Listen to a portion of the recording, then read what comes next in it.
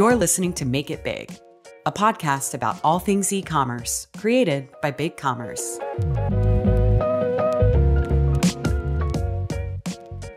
Hello, everyone. Welcome to the Make It Big podcast. I'm Lauren Riazzi, Senior Marketing Performance Manager here at BigCommerce, and I'm so excited to be here with Ryan Deiss, founder of DigitalMarketer. Ryan, thank you so much for joining us today. Yeah, thanks for having me. You have a ton of experience across marketing, launching and scaling businesses, and investing. Can you walk us back to how it all started, from launching your first website in your freshman college dorm room at the University of Texas in 1999, go Longhorns, to becoming a renowned industry leader?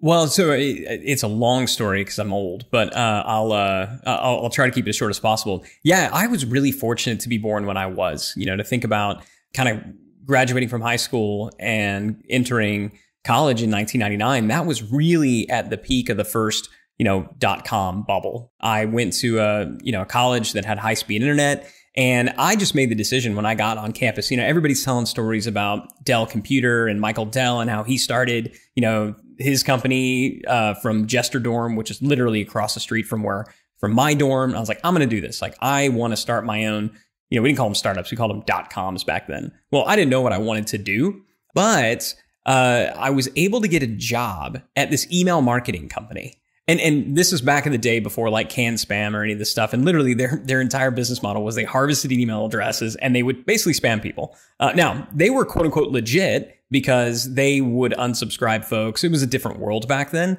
And I was so excited. I was like, this is going to be my big break. Well, unfortunately, that company wound up going out of business. They had raised some money. Things didn't work out. Some of their bigger clients fell as the .com bubble burst.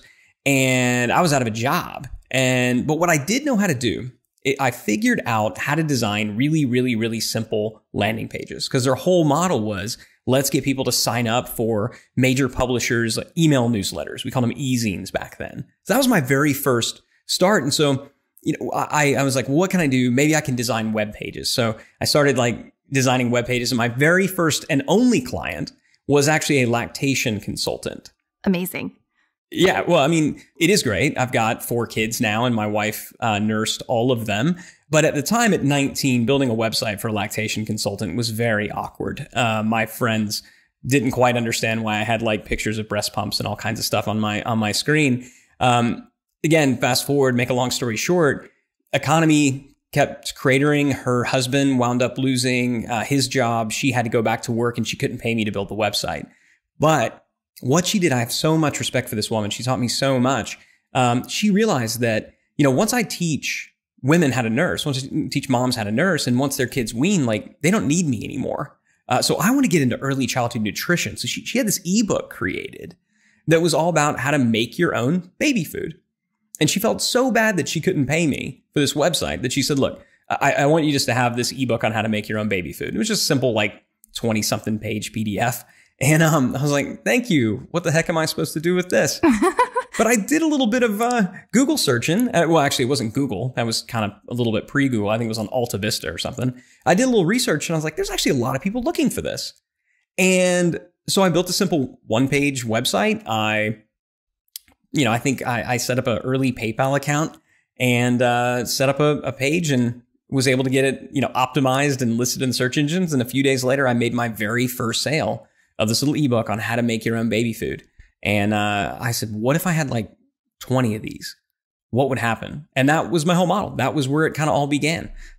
Essentially, let's create a simple little kind of niche publishing company. It's not what I thought about it at the time, but that was where it began. Literally, a lactation consultant who couldn't pay me was the reason that I launched my very first product online. That's super interesting. I would not have pegged that as the beginning, but awesome story. Okay, so in order to understand how to scale businesses, I want to start by diving into the core foundational aspects of entrepreneurship. In your opinion, what are the top 3 things business leaders need to focus on to build a successful business?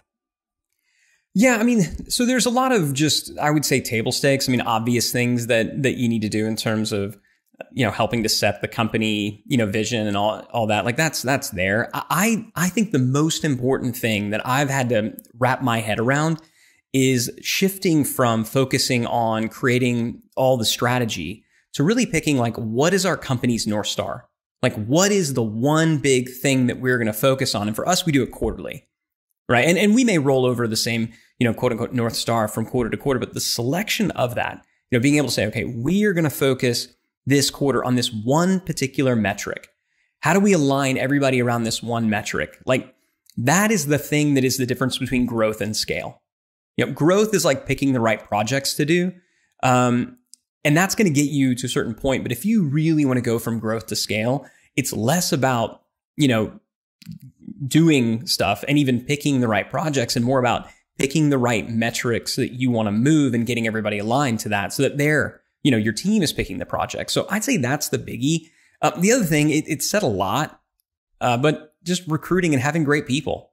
I mean, that is the thing that has made the biggest difference. We have found time and time and time again, if we weren't growing, it's because we had, maybe somebody that was really great, somebody that we really liked, but kind of the right person in the wrong seat. One of the hardest things I've ever had to do was let somebody go who was a really good person, who was trying really hard. I had to fire a guy who was in my wedding, for crying out loud. Like, that sucks. But you realize that at scale, like, it's about more than just you and the friendships and being popular and being liked. And so that's a biggie. I would also say, just getting really good at asking questions early on. You're the one with all the answers, especially if you're getting started, it's just you. And what I found is if my team asks me a question, I'm going to give them an answer, right? Even when I don't know what the heck I'm talking about, right? I'm going to give them an answer and they're going to go and do it. Even when I'm like, maybe you could try this. It's like, okay, that's a mandate and we need to go and do it. Not how I intended to be. But what I found is as we've scaled and as we've grown from like a smaller company to a slightly larger company, our rate of growth has everything to do with defining that, that North Star, getting everybody aligned to that, making sure we got great people, and then just asking questions to help guide the teams to the right answer as opposed to just giving them all the answers. Yeah. No, I love what you said about aligning to the same goal, the same purpose, and just cascading in that down to all your departments. I feel like that's super important. And yeah, getting the right people on the bus, making sure that they can be smarter than you and fill your gaps. So that's awesome. Well, and that's what you said there is big, by the way. And I say this to everybody who is a leader in this company. You will grow. Your ability to get promoted is directly, directly proportionate to your ability to hire people smarter than you. And it's counterintuitive. And as a team, as a leader, you have to model it. And it's tough, right? Especially if you're an entrepreneur, because you're good at everything. And a lot of entrepreneurs are like, oh, I need to find somebody who's like me. Well, the people like you are starting their own companies, right? So what you need to find is somebody who's really, really good at something that in the beginning, we start by hiring for our weaknesses. But again, the difference between growth and scale is hiring for strengths. And that very first hire that you make, like whatever the thing is that you most value, if you're like for me, I'm good at marketing. It is a thing that I value. The very first time we hired somebody to do marketing, I'm going like, you know what? This person's, I think, maybe better at marketing than I am. I don't want to admit it, but it's like, they're pretty dang good. That was when we up-leveled. And so just getting clear on like, this is what I'm good at. And people will say, never give up that thing you're good at. You're going to have to give that up. Yeah. And if you have that North Star, it all aligns. All right. So you talked to us about how you started your first website and your great story leading up to it.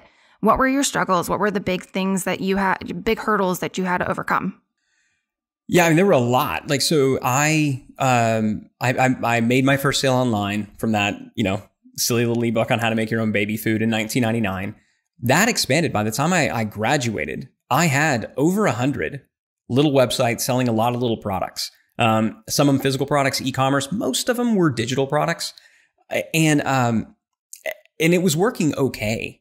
But there was so much stuff that I didn't really know what was working and what wasn't. And I remember waking up one morning, and the first thing I would do every morning, I'm sure, anybody who's listening to this right now, I bet the first thing that you do as well is you go in and you check your stats. You check your sales. How much money did I make? Absolutely. Right? It's the best. And you click refresh and it's like, yay, there's more. It's the best. Well, I checked my stats and for the first time I was like, wow, this is really bad. Like, where did the sales go? And I waited all day and I was like, there's no more sales. And the next thing went by, I was like, there's no more sales. What happened? Well, I did a little bit of research and I realized that Google had just done their first major algorithm update. It was the Florida update. Because I guess it happened while there was a Google conference in Florida or something like that. And literally overnight, all of my websites were just gone. Right. And if I'm being completely transparent, I was doing a lot of very aggressive SEO type stuff back then. Right. And so overnight, just poof, gone. Well, I was like, okay, I'm going to figure this thing out. I'm done with search. I'm going to shift everything over to paid. I want something that I can depend on. And so I took a couple of years trying to figure out the paid side of things. And I eventually did crack the code, but I really wasn't watching my finances at all. I didn't, again, I'm more sales and marketing. I was like, if there's enough gross, there'll be some net around here somewhere. And I looked up one day and I realized that I was $250,000 in debt. And I didn't have the money to pay it. And so that was the first real kind of scary, terrifying, I would say failure. I mean, I had to scramble. I didn't file bankruptcy. I thought I would have to be honest with you. But I took all my different websites. I cut it down to the 80-20 that were actually moving the needle, streamlined, cut back a lot of the budget, frankly, cut back a lot of my personal spending. Had to confess to my wife that, we were $250,000 in debt. That was not fun. And it took about a year to crawl out of that hole. Mm-hmm. But when I crawled out of that hole, one of the things that I hadn't done during that season was pay taxes. All the money was going in to pay back the debt. And so I had a pretty good year. I didn't personally make a lot of money. Again, it was all just going back to paying off like credit card debt, lines of credit and all this other stuff. And I remember getting a phone call from my accountant. And I was feeling pretty good. I was like, yeah, it's going to be it's a new year, fresh start. I'm back at zero. I'm merely broke. I'm not in massive debt. This is going to be good. And I got a phone call from my accountant and it turned out I now owed about $250,000 to the IRS. Same thing. And again, same deal. I didn't have it. And, I'll tell you, I learned then the value of email lists, right? I mean, the big lesson that I did there, because I was able to actually get out of that hole in a couple of weeks. And what I did is I went back over the course of the previous year and I said, what were the best offers that we did across all of our different businesses? And I simply went back, pulled them off the shelf, queued them up, and I just did a massive sale, big offer blitz across every different business that we had and generated about $350 something $1,000. I sent every penny of that sale to the IRS to both pay him for what I owed him and pay him for what I would owe based on the money I made to pay him back. Yeah. Wow. Those were big. Those were massive failures. I mean, along the way, and they cost me so much time. And so, I mean, people listening can't see me. You can. I've got a lot of gray hair and a lot of them happen. A lot of them happened that year. I made a really bad hire. I fired myself as a CEO, made somebody, asked somebody to come in and run the company. I didn't watch them closely enough. I abdicated total responsibility to them. And I lost a lot of great people and almost lost the company. So yeah, there's been a lot of ups, but there's definitely been a lot of downs. The thing that has saved me is just being able to create offers, like being able to just go and just do some marketing, do some selling when you have to, when you have to do it, and knowing my customers, right, and knowing what they wanted. That's helped. But yeah, there's definitely been some ups and downs along the way. Yeah, I would say also knowing yourself, like you replaced yourself as CEO in order to keep the business moving. And that's a huge thing, that you were able to recognize you weren't the right person and someone else needed to step up. Yeah, I do believe that the decision to make the hire was the right one. I think the mistake that I made was on the execution side, in that I just basically handed the entire company over to this person. And I just was like, I'm going to go somewhere else. Like I was burnt out. And you just can't do that. When you're running a company, it's your company. You gotta stick it out. So if you want to hire somebody and get some help, that's great. That's very often the right decision. But understand the difference between delegation and abdication. What I did was outright like abdication. Mm-hmm. But again, it's been good. Like we've been able to learn a lot. And what you said before in terms of knowing yourself is dead on. What I now know is I'm pretty resilient. And I think that's the thing that trials teach you. When you get through them, you're like, I can take a lot. And so it now takes quite a bit to kind of scare me.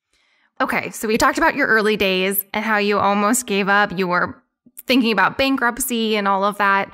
what is the advice that you'd give today's business leaders who may be in the same boat? How can they quickly shift, implement new ideas and strategies? Yeah, I mean, I think it's about learning from the past without lingering there too long. So just a ritual that I have, and I've taught it to my team and, people who are in like our different mastermind programs and things like that, we teach it to them as well. But we call it the 90-day look back. And so every quarter I go back and I make a list of what are the things I'm most proud of. And funny enough, it can be hard to remember. Even when I had wins, because I tend to, when there's a win, it's like, great, check, move on. I really remember the failures, right? I'm more apt to celebrate a failure than a win. And I think that is a flaw, by the way. I don't recommend that. But I'll go back and I'll look at my calendar. Like, what did I do, over the last 90 days? It's very therapeutic. And when you go, you're like, that was good. That was a win. So I make a list of all my wins, and then I make a list of all of my regrets. I know there's plenty of people who, they say, no regrets. Like, and I get the sentiment, but I do think that it's important that you just take a moment to say, no, that sucked. Or no, that was a mistake. I shouldn't have done that. Because if you just kind of spin or Pollyanna every little thing that went wrong, you don't learn from it. So I go back and I say, what were things that worked? Make a list of those and say, how do we repeat these? This is now a learning. It's potentially an asset. And it could be everything from, we made this really great hire. Okay, let me reverse it. It went well. What did we do that made that happen? Or we ran this promotion. It was really, really successful. Okay, let's reschedule that for later in the quarter. I can't tell you how many times we've done ultra successful launches and promotions and then never did them again because we simply forgot. Right. Like, that was the big lesson when I dug myself out of that hole, was just taking all the old wins off the shelf. So you need to do that, but then also the regrets and saying, okay, what can we learn from this? Lessons come from the extremes, extreme wins, extreme losses. So I think a lot of being nimble comes from having ideas that you could pull off the shelf. Comes from, because when you're there and you're in crisis mode and you're freaking out, or maybe things are going really great,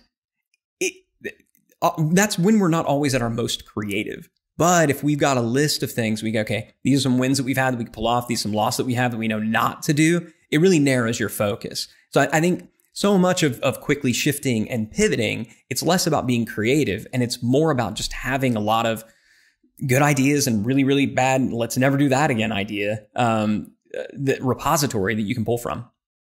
No, I really like that. You always do project retrospectives, QBRs, look at the actual performance of your initiatives, but looking back at the less tangible, the more like your personnel, how is that working? The hiring process, how is that working? Getting more behind the scenes, I think, is a really interesting perspective. You've challenged a lot of businesses to ask the question, how will you go about acquiring customers profitably and predictably? This ties back to customer value optimization, a term that you actually coined earlier in your career. Walk us through what customer value optimization is and why it's so important for businesses of all shapes and sizes to focus on. Yeah, customer value optimization kind of flips the script on conversion rate optimization. So when I was coming up in marketing and digital marketing in particular, everybody was focused on optimizing their conversion rates. And what I found is that there's really a lot of diminishing returns there. I mean, we would run a ton of split tests, and the dirty secret about split testing is most of them don't move the needle at all. They just don't. We would try a lot of stuff, and there's interesting stories like, ooh, we changed the color of this, buy box from blue to green and it increased conversion rates 18%. It's like, okay, but what was the actual net effect of that? So after jumping through these hoops and doing all this stuff and finding I'm not making any more money, I was like, what's more important than this? And what we realized is that the most important thing that we could focus on, and really kind of piggybacks off of what I was talking about in the outset about what's your North Star. Our very first North Star, that when we solidified it, was let's increase our average customer value. Right? What is our average customer value? Let's figure it out. And that's easy enough to figure out. You take how much revenue you generated over a certain period, you divide it by the number of customers you acquired, boom, you got it, right? And maybe you might do like a 90-day customer value or something. But what I said is, like, if we can focus on this, forget conversion rate optimization. If we can increase the value of each and every customer that we have, then not only are we going to generate more revenue, but what we can now do is we can actually scale our growth without having to sacrifice overall margins, right? So in simple terms, if you double your average customer value, which I'm not saying is easy, but if you were able to double your average customer value, you could theoretically spend twice as much to acquire a customer at the same net margin, right? And I've always believed that he or she who's able and willing to spend the most to acquire a customer wins. And as a bootstrap business, like I can't just go and spend, I don't have a giant pot of money to go and spend. It was going to have to come from my customers. So we changed it. We said, let's have all the focus be on increasing average customer value. And there's only so many ways you can do it. You can raise your prices, which a lot of people, they don't realize how much elasticity they have in their prices. I've yet to really see a case where you raise your prices 10 to 15% and it drops conversion rates much at all. It is rare that we would double the price and it would cut conversion rates in half, right? It's rare. And no, look, you can't do this in all markets. If you're in kind of a more commoditized space, you can't do it. But there's more opportunities to raise prices than people realize. We've even done it before where we kept the price the same, but went from 1 payment to 2 payments, right? Same price today, but just added some extra payments. That's a way to double the price without, doubling what's there. Also bundling, adding upsells, saying, and this is done a lot in e-commerce, but not as much as it should be. I was working with a guy who, he had an NFL licensed, store. So he sold NFL, National Football League licensed merchandise, and his margins were razor thin because the NFL and the teams were getting all this money. But what we realized is if somebody's really into the Cleveland Browns, let's just say, and they're going to buy all the licensed merchandise, but he could hire a photographer in Cleveland to go and take some really cool photographs of the stadium, and he'd go and take some awesome aerials and things like that for almost nothing. And now he owns that photograph, and now he could bundle with kind of the NFL licensed merchandise, a photograph of the stadium that he doesn't have to pay a license on. So ideas like that to increase it, that was really what made the difference. Just getting people to stick around longer, reducing your refunds and your returns, like all of these things. I truly believe that most businesses, if you're looking for what should my North Star metric be, don't make it on increasing conversion rates or even, reducing kind of your average cost per click or your, what does it cost to acquire a customer? Focus first on how do we maximize our average customer value. And that really is what customer value optimization is all about. You also have a really great infographic or flowchart on your blog, Customer Value Optimization, How to Build an Unstoppable Business on DigitalMarketer.com. I found that super helpful. I'm a visual learner. And so it was really easy to walk through and exactly what you just explained, see how that can be the most helpful option for you. Yeah, I'll tell you a really quick story. I know what you see there on the site, that is a prettied up version of what I actually scribbled on a napkin. Oh, wow. So the first time when I realized I was in all of this debt, and I'm sitting at a bar at the Hilton Anatole in Dallas, Texas, and I'm wondering okay, I'm $250,000 in debt. Nothing is really working. What do I do? I kind of did my first little retrospective and I said, what is working? And I realized that I had this very simple process of the funnels and the offers that I was doing that worked followed the same flow that I described there.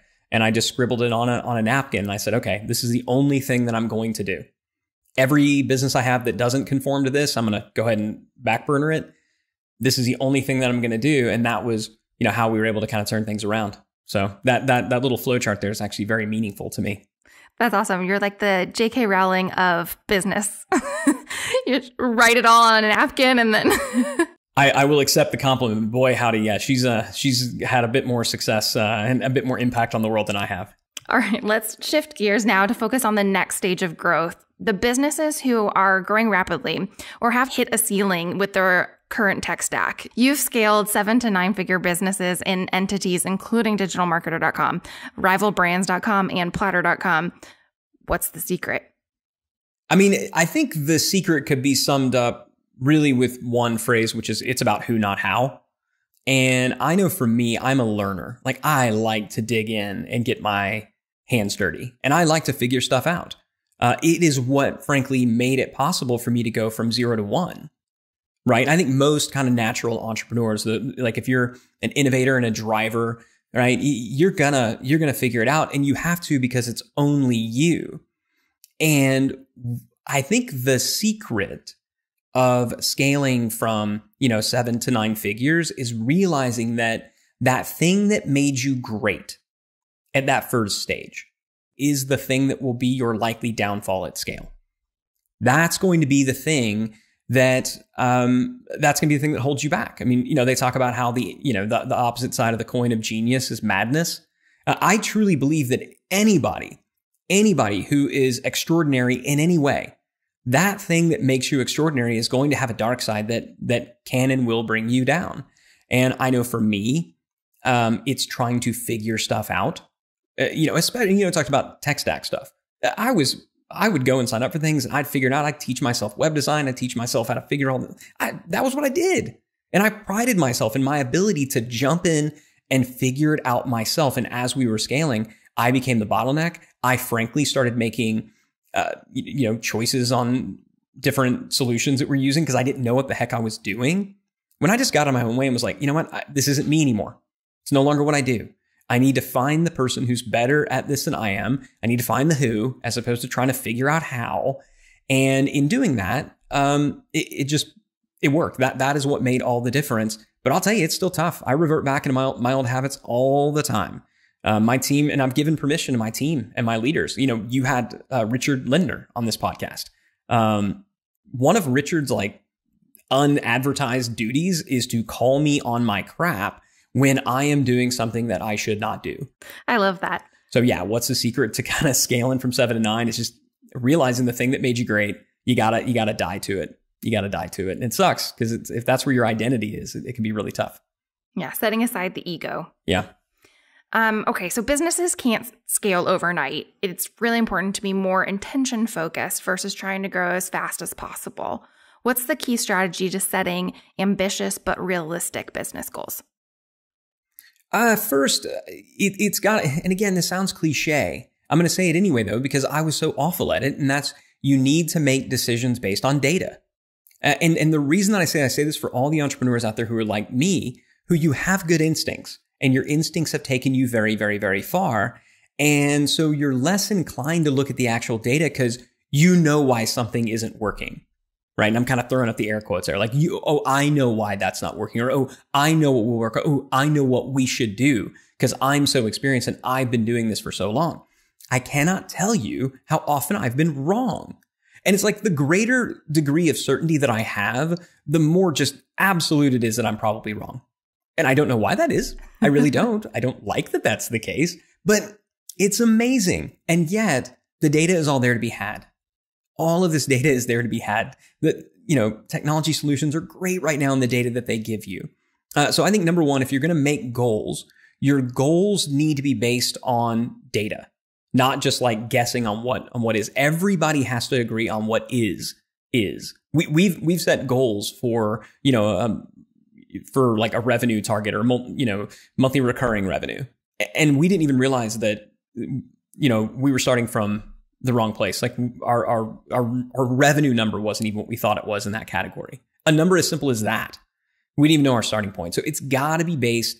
It's got to be based on data. In the beginning, I think you're fine to set a goal and just guess, but you got to know that that's merely a hypothesis, right? You're not actually goal setting. You're kind of following the scientific method and hypothesizing, right? So if you're going to say it's a goal set, then you got to know, where are we today? Where are we moving towards? And that should be based on real data. Also, I'm a huge fan of quarterly goal setting and setting quarterly targets. I really hate annual goals. I think annual is like the worst. I think it's the worst possible goal setting timeline ever. It is the spork of goal setting. It is in between. It's not far enough out to do something really meaningful that gets people excited, but it's not close enough to actually be predictable. I mean, God, how all these companies that set all these goals at the end of the year in 2019, they're like, this is what 2020 is going to be. That's freaking adorable. Right. Right. We don't, 2020 had a different idea. We don't do that. We do quarterly goal setting. I think most companies, until they're getting well into, 9 figures, probably should do quarterly instead of annual. You got a floor full of analysts at a building and they can, you're starting to think out like 10 years, then sure, go to annual. I think way more small businesses should be focused on quarterly goal setting. And then the next thing is you got to review progress towards those goals weekly. So we talked about it being based on data.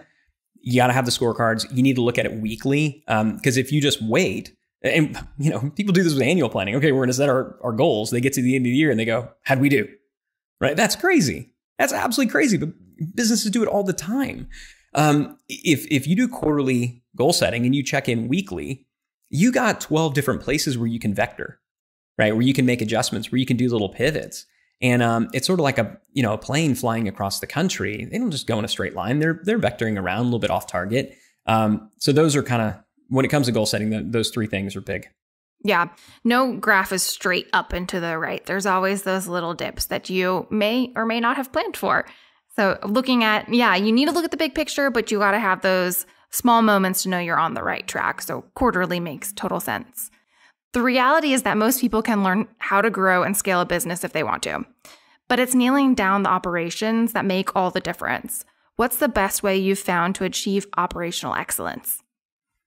So I'll just say at the outset, I am not a world-class operator. Again, I'm more of a sales and marketing person. I've got a lot of respect for people who they walk into an organization, and I think about you remember that movie Beautiful Mind, where they're seeing all the flows and stuff. I think there's people that literally they walk into a building and they can do that. I can't naturally. So what I've had to do to get better at operations, because it is a skill that I've had to develop, is I've gotten good at mapping value flows.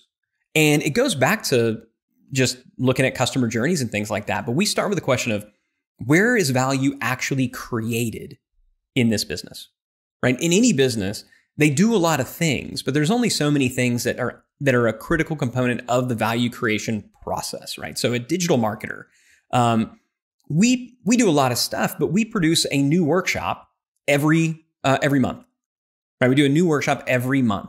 That workshop is consumed by our paid monthly members, right? So it's a deliverable.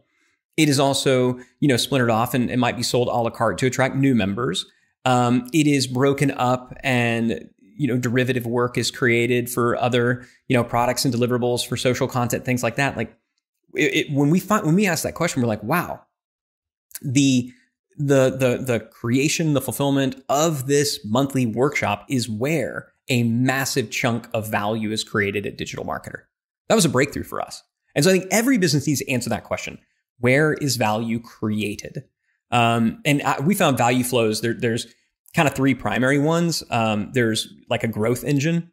So value is created by the acquisition of new customers. Value is created by the innovation of new products, and value is created by the fulfillment of those products, right? And some companies are going to be more kind of growth oriented. Some are going to be more, innovation driven. You think about like an Apple or something like that.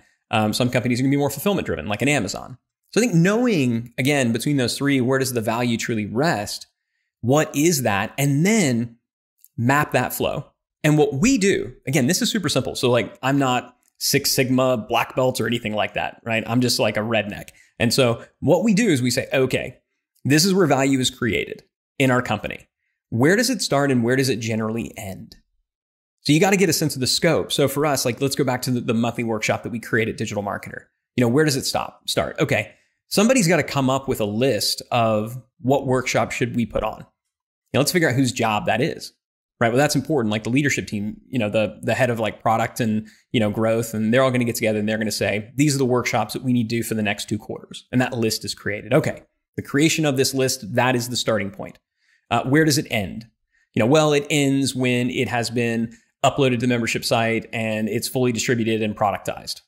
Okay, great. You've got your beginning, you've got your end. Then what you do, what I'll do as the facilitator, and again, this is about asking the right questions. Talked about this before. You go back to the start and you say, okay, we got to come up with this list here of workshop ideas. We all agree that this is where it starts and this is where it ends. Everybody agree? Yep. Great. Okay. 2 thumbs up.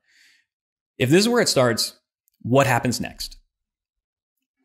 What happens next? What do we do next? And I'll have all the people who are involved, all the stakeholders will say, well, I think it's this. Somebody else is like, no, this happens first.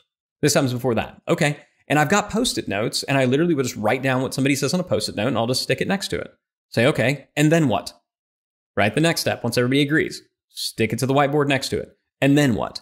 And then what? And then what? And then what? Remember I said leadership is a lot about asking the right questions. It doesn't mean it has to be a complicated question. just sitting there with a dumb look on your face saying, then what? Having people talk about it, that is often good enough. And so we'll map this entire value flow, right, from beginning to end. And the next thing we say is, okay, within all these different stages, what are the ones that really matter? The ones that if we don't get this right, nothing else is going to matter. And that would be the stage that we would actually create a true process around. Let's create a step-by-step checklist to make sure we don't screw this thing up. I think when it comes to building business process and documentation, everybody starts with like, I'm just going to document this thing that I do.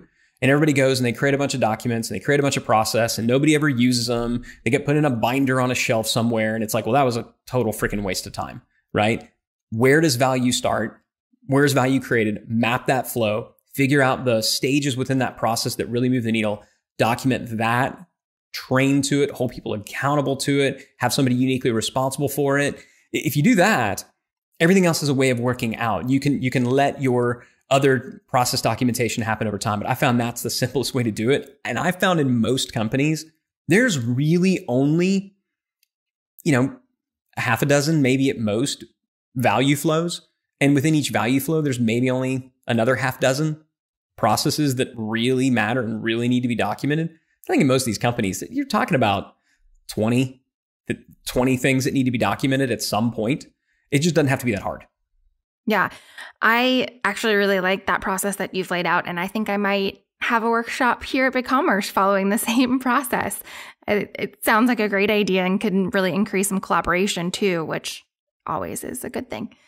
All right. So of course we can't have you here and not talk about all the ways you can leverage your marketing channels to promote healthy business growth. Based on what you're seeing in the market right now, what would you recommend businesses focus on? Well, I'll tell you that I think we're about to see a shakeup like we haven't really seen in a while. And that is with we're increasingly moving into a cookieless world. Oh, yes. I think a lot of digital marketers in particular, they don't know what marketing is without having cookies and tracking pixels and all this other stuff to use at their disposal to do retargeting and, hyper targeting and all this stuff. A lot of that, not all of it, companies are still going to figure out a way to do it, but a lot of it is going to go away or be rendered less effective, which means if you were on the edge of like, well, these campaigns are doing okay, they're a little bit profitable, maybe they'll lose some money, but they're doing okay, those will be done.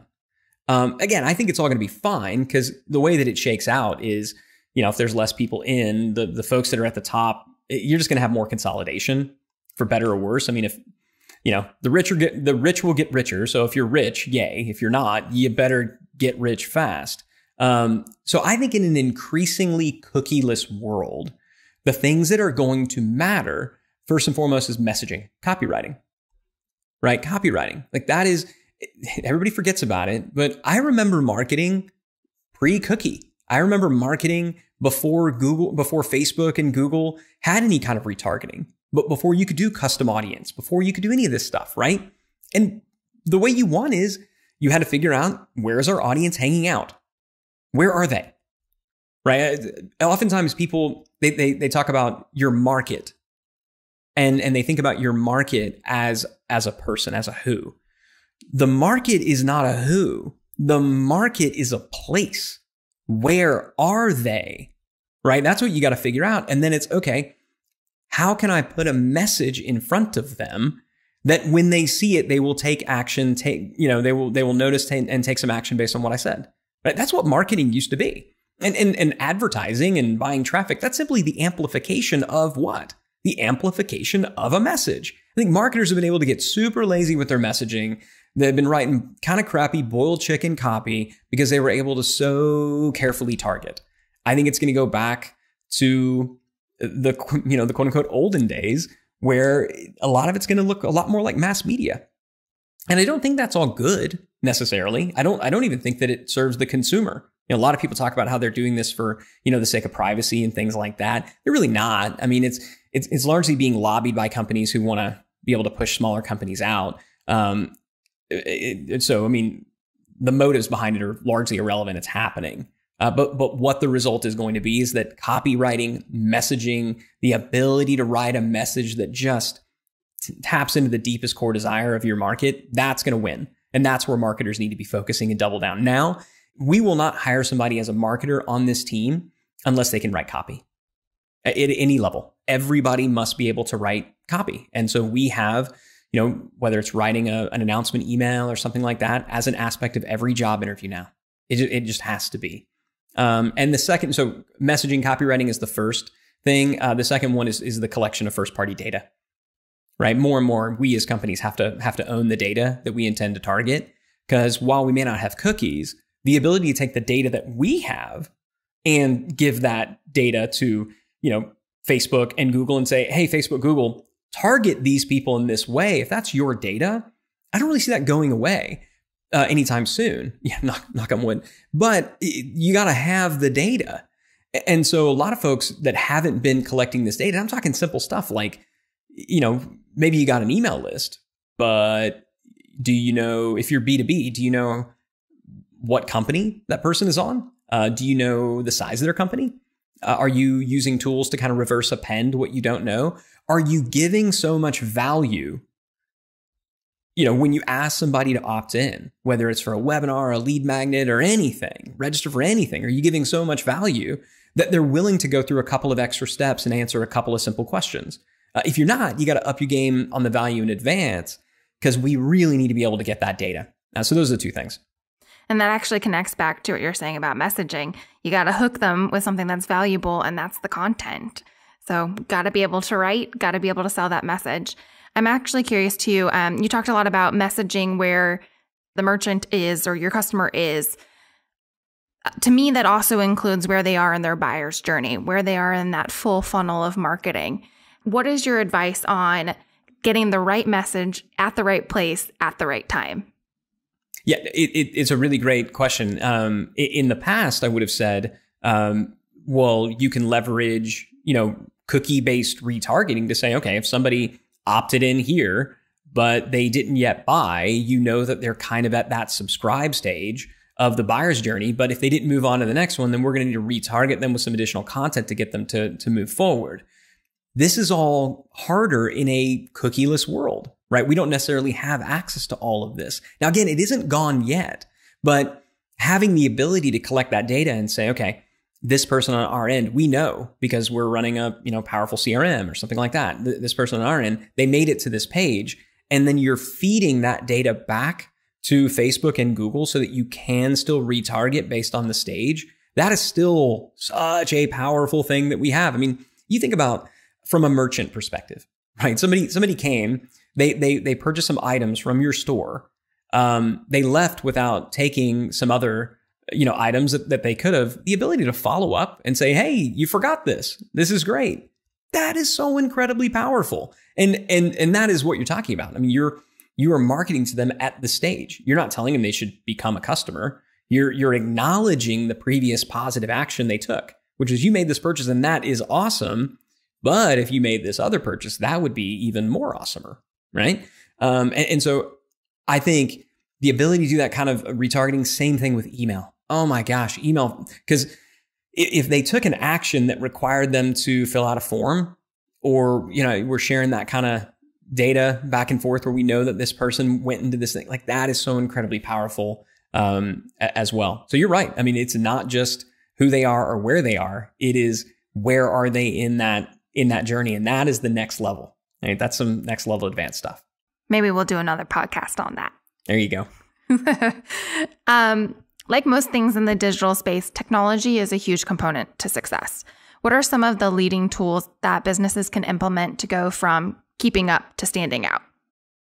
Yeah, I'm slow to give specific names of tools because, some tools that were once good kind of become whatever. But I'm a fan of any tool that decentralizes anything that used to have to be centralized. So design, for example. And I'm not disrespecting designers. I believe that kind of the core of a brand should be built by an internal creative team. But once that's created, yeah, dang it, you shouldn't have to be like, well, we need an ad. Let's run that back through the creative team. Marketers don't want that. And the creative people don't want to build all those things. They're like, no, I created the concept. Figure it out. Go do your 73,000 different Facebook and Instagram ads that you need to split test, right? And so when I think about a tool like Canva, right? That really decentralizes and democratizes the design process. I like stuff like that is amazing. We need a Canva for video. Hopefully Canva or somebody does that, because that is kind of that next wave. And if you know of one, I'm looking.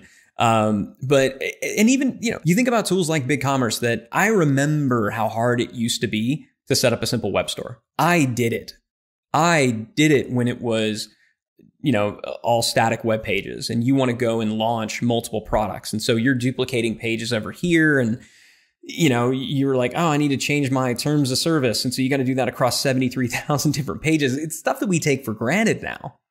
But these tools make it easy. So I think anything that democratizes something that was previously centralized, I'm here for that. That's my jam. And especially design, coding related. So all these different no-code tools that are coming out.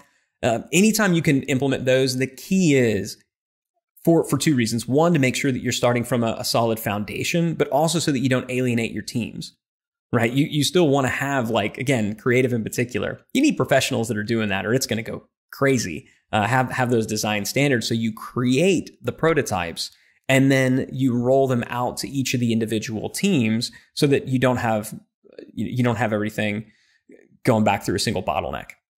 I personally use Canva all the time, and I think it is a great, easy tool with amazing templates for pretty much anything you're trying to design.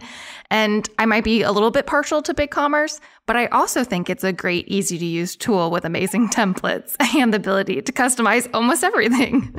Yeah, same. Yeah, no. And again, really, it is amazing that you can just spin something up quickly, and the level of customization that you can do after the fact that you can't do with a lot of, your competitors, especially for, companies that are wanting to do their own thing. I think that and it's that combination, because a lot of the times the tools that decentralize, they also put you in a really tight box. And so I love the tools that allow for, okay, anybody can do this, but even using this tool, we can still make it our own. So that we're not going across different platforms. Like, well, the real work is done in this one. It's like, no. Give me a tool that can do both the quote unquote real work, the customized work, the build from scratch work, and that once that is done and in place, normal people like me who don't know how to code, who don't know how to do fancy stuff can duplicate, but based on that solid foundation. Yeah. No, this has been amazing. Ryan, if our listeners want to connect with you after this, where can they find you? Best place for me personally and directly is Twitter. So just twitter.com/Ryan Deiss, and that's DEISS. Hit me up. I love Twitter. I really do. Probably spend way too much time there. Also, it was fun getting to talk about entrepreneurship and leadership and some of these other things. I largely play a marketer on TV. Digital marketer is what I'm most known for. And but tell a family secret, I don't do a lot of marketing. A lot of the day-to-day in the trenches marketing more. I meant what I said. We've hired great marketers. And so I love building and running companies. So recently we started a totally new brand that was focused more around that. That's at scalable.co. So if you want to see our new project, you're kind enough to mention DigitalMarketer a number of times, but scalable.co is our new project that's more for entrepreneurs and founders. So check that out as well. Awesome. It's been wonderful talking to you, Ryan. Thank you for joining us. And for all of those that are listening, stay tuned for more episodes of the Make It Big podcast.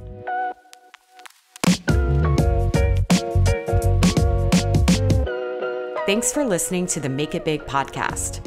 Want even more insights and expert advice? Experience our Make It Big conference, now available on demand. You'll get e-commerce tips and strategies from global thought leaders like Mark Cuban, Ann Handley, and Neil Patel, plus BigCommerce partners like Google, TikTok, and more. Watch today at bigcommerce.com/makeitbig.